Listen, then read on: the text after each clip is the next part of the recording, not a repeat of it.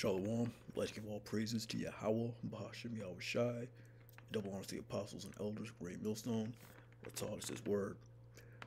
I just got this article out of Russia Today. Basically, it's talking about how America's reign is almost up, and how, there's going to be like this new globalization, or what they call a polycentric world after America's rule, and all these other countries think they're going to be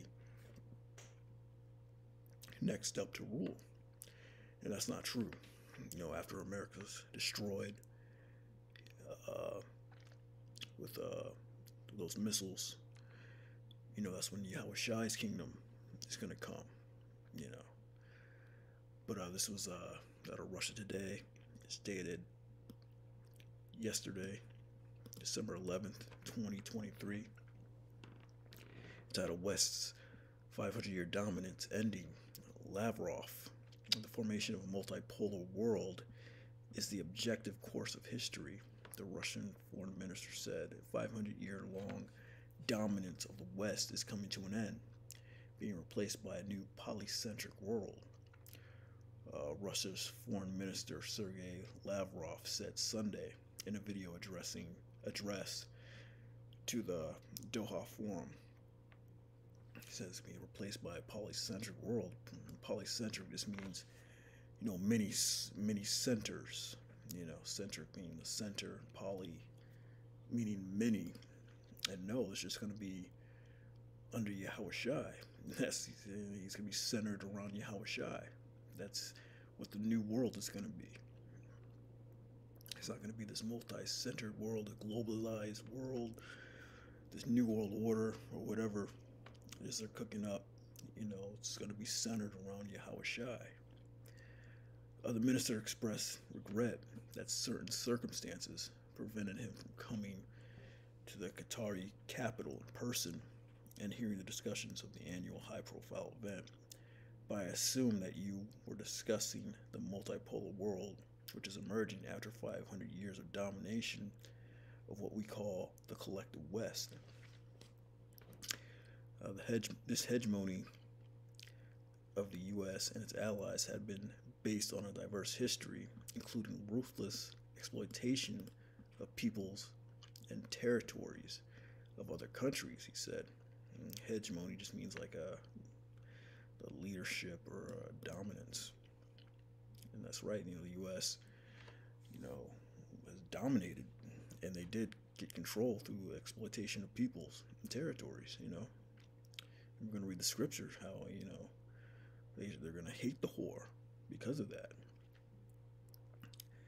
According to the minister, the West suggested that it could use the model of globalization, which it had been building for centuries, to maintain its dominance. However, other countries using exactly the principles and instruments of the West globalization managed to beat the West on its own turf, building the economies on the basis of national sovereignty and the basis of balance of interests with other countries.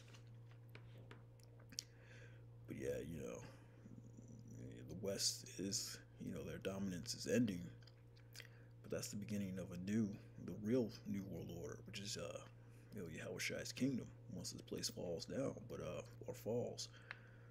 But this is Revelation 17:15, and he said unto me, the waters which thou sawest, where the horse sitteth, are peoples, multitudes, nations, and tongues.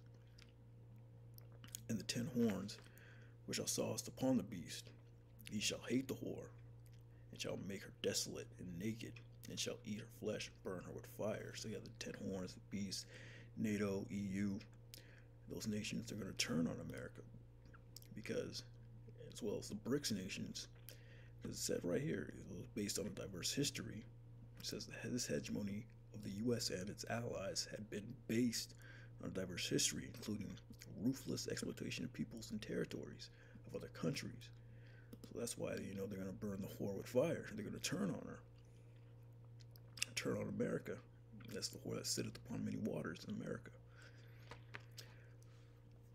For the Most High put in their hearts to fulfill his will, and to agree and to give their kingdom unto the beast, until the words of the Most High be fulfilled. that scripture. So this is what, John the Revelator saw. This is the new heaven, the new earth. Is the Israelites ruling, the elect ruling under Yahushai. Revelation 21:1, and I saw a new heaven and new earth, for the first heaven and the first earth were passed away, and there was no more sea. Yeah, the new heaven, new earth, and the new rulership. And I, John, saw the holy city, New Jerusalem, coming down from the Most High out of heaven, prepared as a bride adorned for her husband. So John saw the elect being beamed back down, from the chariots after the destruction. So before these nuclear missiles hit, the elect is going to get beamed up, that into those chariots. And that's the salvation. That's what it means to be saved from. That's the salvation right there. Salvation for the elect.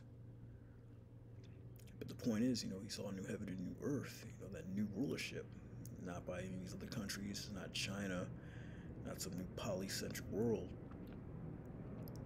but it's Yahushai's kingdom being risen up, his ways, the laws of Yahushai being put forth onto the planet Earth, man, for all the nations to follow.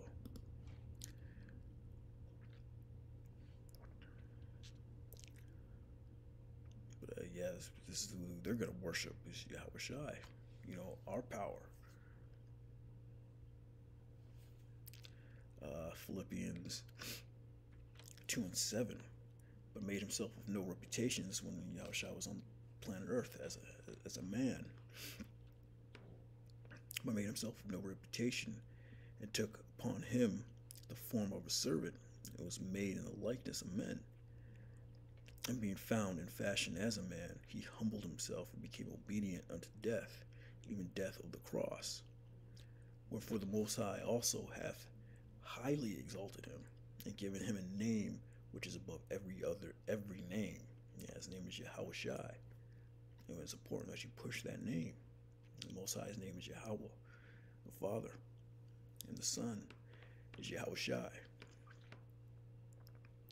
That at the name of Yahushai every knee shall bow, of things in heaven and things in earth and things under the earth, and every tongue should confess that Yahushai is Lord, to the glory of the Most High, Yahweh, the Father. Yeah, so every tongue is going to confess. All these nations, they're going to get on the Israelite program. They're going to be out here doing their own thing, what they think they're going to do. Russia's not going to be the next to lead. China's not going to be the next to lead. They're not going to bring in that new world order. Although they're going to get close. They're going to institute that chip, hour of temptation. They'll get close to it. But at the end, the Most High is going to come back. The Lord's coming back to destroy it. Their new world order. And establish his world order on the planet Earth. Whom all the nations are going to get in line with, or else there's going to be a punishment, This is Zechariah 14:16, and it shall come to pass that every one that is left of all the nations which came against Jerusalem shall even go up from year to year to worship the King, the Lord of hosts, and to keep the Feast of Tabernacles. And it shall be, whoso will not come up of all the families of the earth unto Jerusalem to worship the King, the Lord of hosts, even upon them shall be no rain.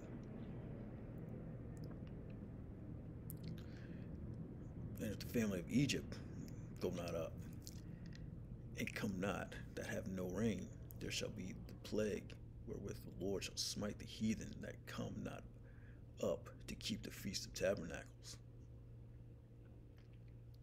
This shall be the punishment of Egypt, and the punishment of all nations that come not up to keep the Feast of Tabernacles. Basically, these nations are going to have to give tribute unto Yahushai, man. Unto Yahweh Bashem Yahushai. Unto the elect.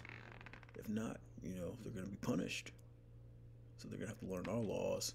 They have to learn our ways. And keep our high holy days, man. They're going to have to learn our language, Lashon Kodash, the Hebrew. They're gonna have to adjust to our world order, Yahweh Shai's world order, man. Or else they'll be punished, man.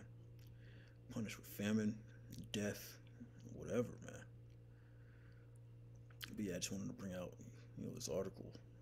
The 500-year dominance is ending, and Yahweh Shai's kingdom is about to be ushered in, man. With that, shalom.